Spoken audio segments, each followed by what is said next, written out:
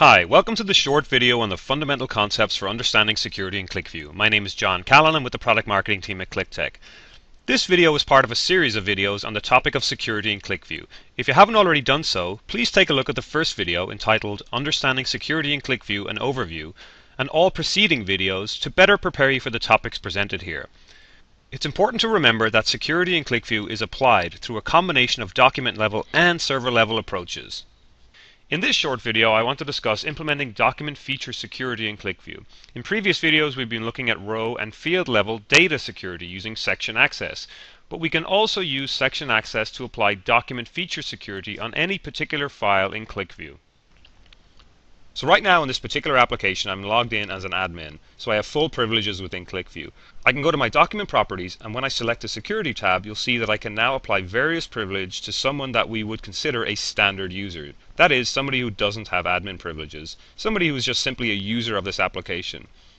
And I, as the admin, can select various different elements here that I can permit or not permit a user to use when they open up the application in QlikView. So for example, I can make sure that the user cannot reload a document, that they cannot perform any data reduction, that they can't make any edits to the script, that they can't add new sheets, for example, and so on and so forth.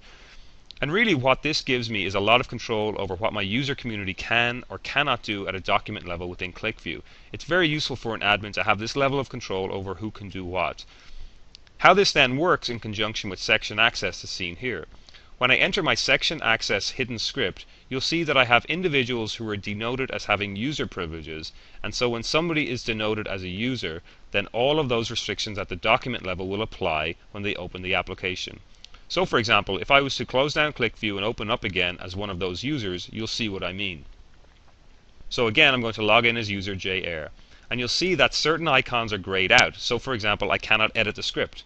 When I open up the document properties tab, I've got a reduced set of tabs that I can access, so that security tab is removed obviously.